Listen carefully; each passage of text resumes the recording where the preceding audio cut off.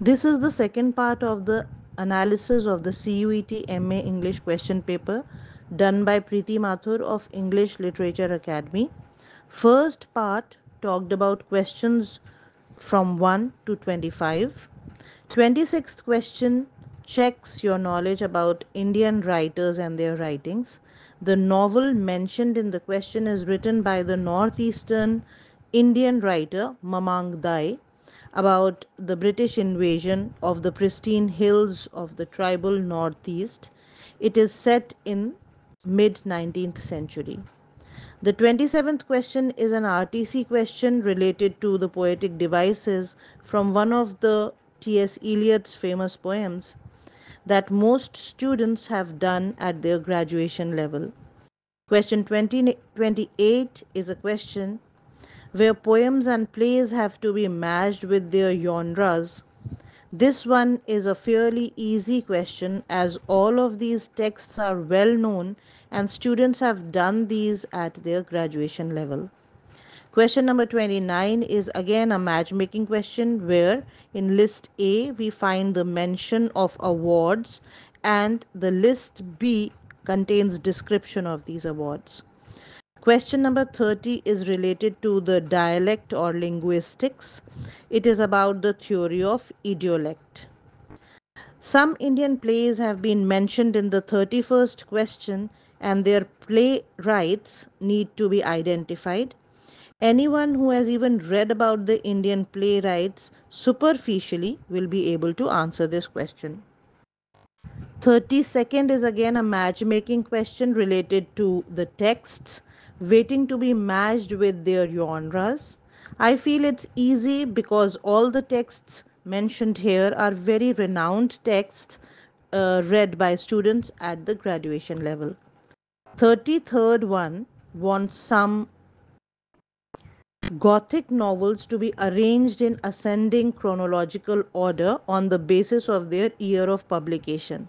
This question can prove to be tricky as 3 novels out of 4 are 18th century novels, except one that is a 19th century one, so students can get confused if not well prepared. Next question is also on exactly the same lines, where detective fiction has to be arranged chronologically as per their year of publication. 35th question is based on linguistics and the concept of transliteration. Question 36 is again related to the theory of translation, but because it is quite logic based question, even a layman can answer it with little effort. 37th question is about a well known play of Mahesh Dattani, a contemporary Indian playwright. Students know very well about it. It been prescribed at their graduation level.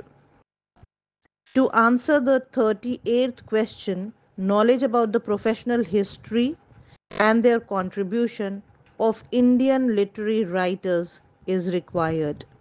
39th is about literary pieces written by an African American author, Octavia Butler. The 40th one is rather easy as it is about 1971 Booker's Prize recipient V.S. Naipaul. Students should know which author received literary awards like these in which year and for which piece of writing. 41st is from literary criticism genre.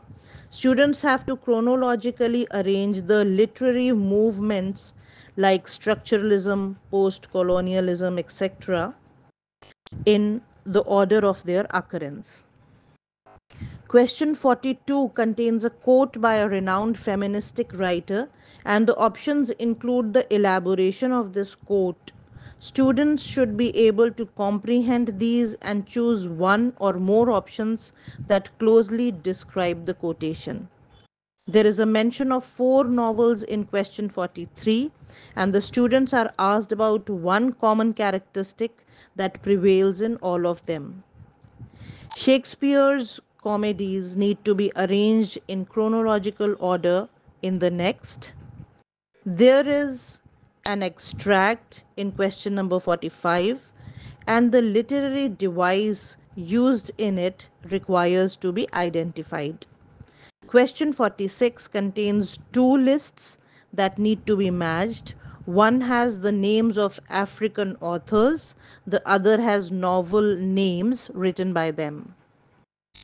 To answer the 47th question, one must know about the members of the Frankfurt School of Marxist Aesthetics and identify the one who was not a part of the group.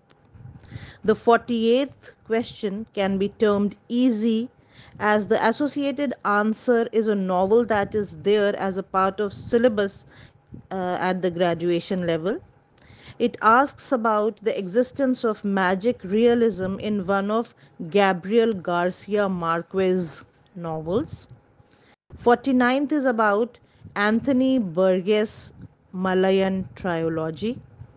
And the 50th question mentions four texts, all very well studied by the students during their graduation in English honors course. Students have to tell which one of these is an allegory, and I consider it quite an easy one that can be answered by most.